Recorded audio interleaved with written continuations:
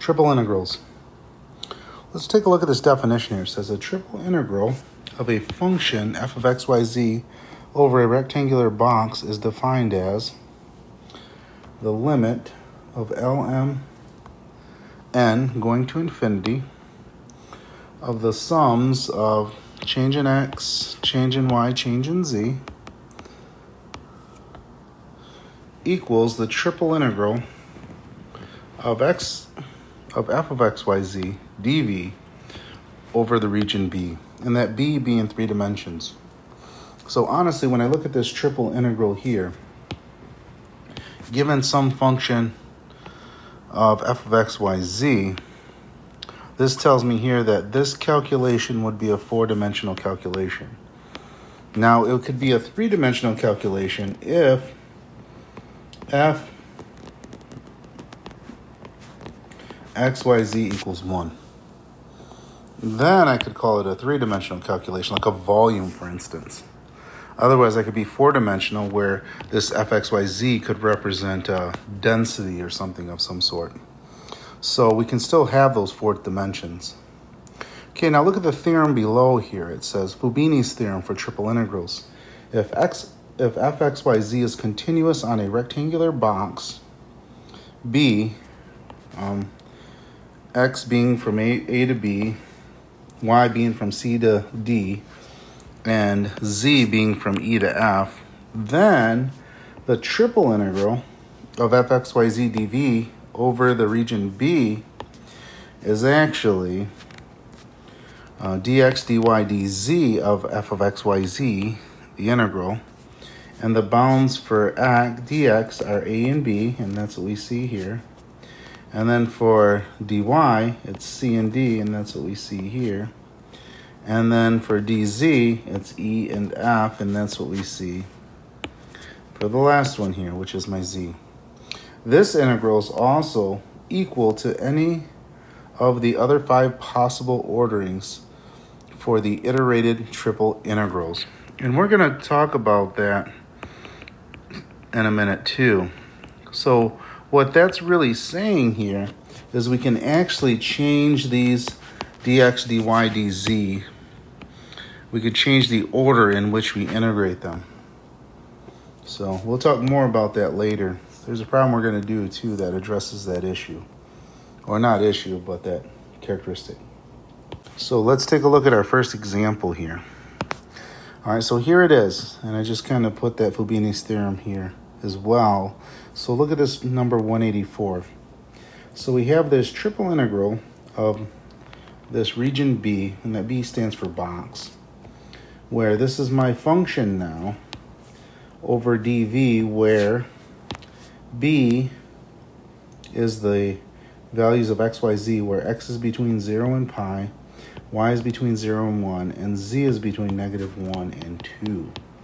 So what we're going to do here is we're just simply going to integrate it. All right, so let's do it. So we have this triple integral. Now we can take this in any order we choose, but I'm just going to take it as it sits, dx, dy, dz. So z sine of x plus y squared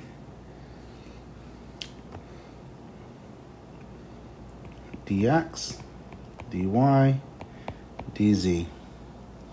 So my x goes from 0 to pi, so I'm just going to put 0 to pi here. And then my y goes from 0 to 1, so that's here.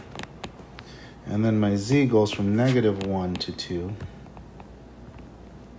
And there's my triple integral. Now again, it works just like the same with the double integrals, that I'm working from the inside out. So I'm going to do my dx first.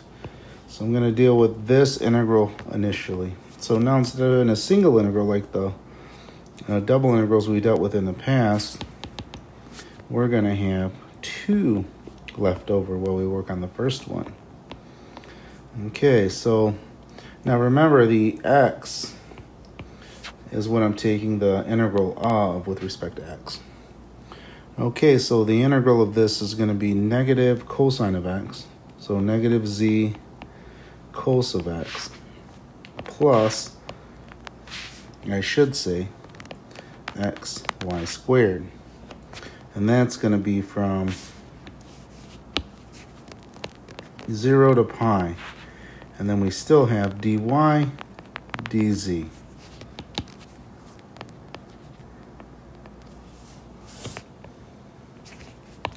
All right, so then for the next one here, now we're going to have to plug in those bounds. So I still have the integral from -1 to 2 and the integral from 0 to 1.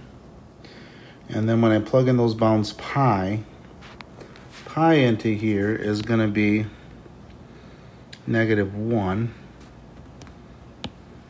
So I'll actually write that out. So -z times -1 plus pi y squared minus, and then the lower bound. So -z, and cosine of 0 is 1. So that's going to give me -z. And then I would say plus, and when I plug in 0 for x, I get 0. So I don't need it. So I just get -z. And then that's dy dz.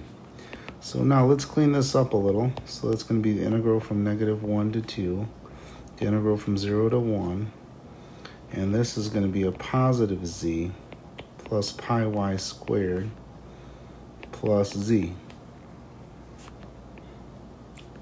So that's going to be dy dz. So then this equals, and that's going to be the integral from -1 to 2 and the integral of 0 to 1. And then now it's going to be with respect to y. And anyways, I can put those z's together too, and I will. That's really just going to be 2z. So then I can take the integral of this with respect to y. So that's going to be 2yz. And then it's going to be plus 1/3 pi y cubed.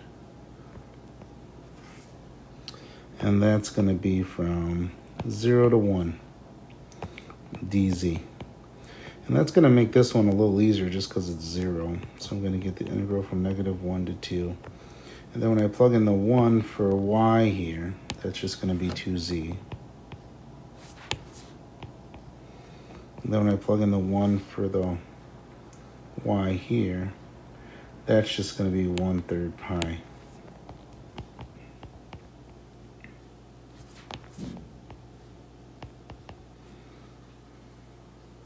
Then when I plug in the 0, when I minus the bottom lower bound off, that's going to give me 0, and that's going to give me 0. So I don't have to worry about that one. And that's going to be dz. So now I just have to integrate with respect to z, and that's going to be z squared plus 1/3 pi z, and that's going to be from -1 to 2.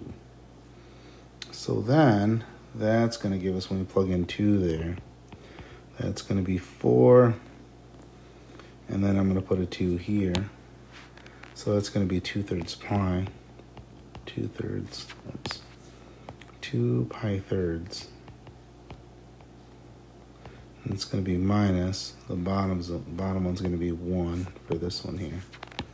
And then when I plug in 1 for this thing, that's going to give me 1/3, or pi third, sorry.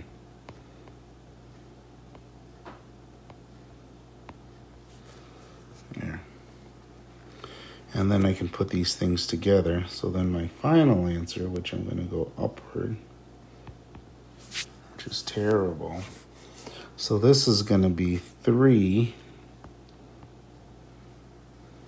And then this is going to end up being a negative and a plus. So that's going to end up being 3 pi thirds, or plus pi. And there's the answer for this triple integral. So just remember, you just work from the inside out, just like you would with a double integral. We just do it one more time. So there's our answer.